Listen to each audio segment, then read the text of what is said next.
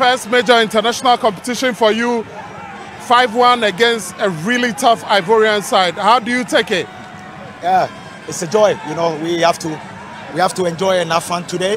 But trust me, like I said earlier on, it wasn't an easy game.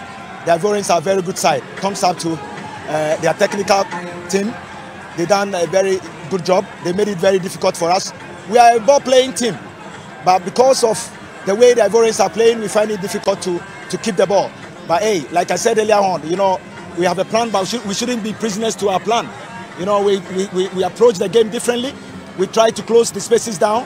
Later part in the first half, and then second half it worked perfectly for us. So for me, I think I'm excited. Now Ghanaians have to have fun because it was a very good win against a very good side. How do you approach the next game against Benin? Yeah, it's you know, we came into this tournament to make sure that we win all our games. Now Ivory Coast is out of the way. We are approaching. The good thing is Ivory Coast will play against Benin. You know, so it will help us to see how the Beninian team are playing. So it will help us that we have a game plan against them. But for us, we're taking it a game at a time.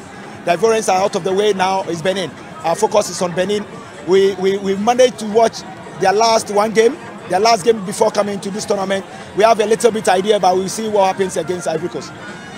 Today, a lot of your former teammates, Stephen Appiah, Gordon Atram, Derek Boateng, amongst others, were here to watch you in your first international match. How does it feel to see that colleagues you played with are out here in numbers to support you? Yes, it's amazing. It's amazing to see them. Before the game, all of them give me a phone. They called me. They wish me well. You know, the support is amazing. You know, most of the former players called me to wish me well. I appreciate it. You know, this is what we're looking for. We have to come together and make sure we push Ghana football forward. And the support today is amazing. You know, before the game, I met some of them too, and I appreciate it. You know, they should continue we should continue to support each other and make sure we put Ghana to where it belongs.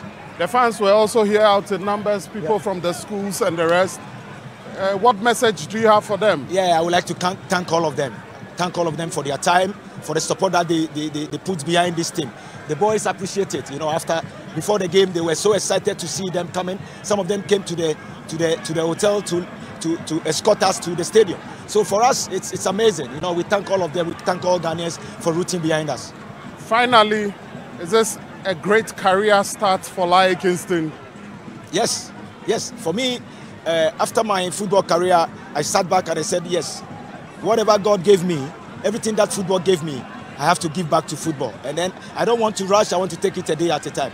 I was lucky I got this opportunity, and through hard work and with the support of my technical team, I think the work that we put in is showing slowly. So we're taking it a day at a time.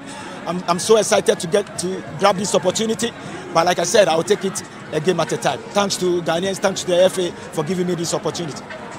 Good luck for today, tomorrow, and every day. Good luck. Thank you. I appreciate it. Why are they?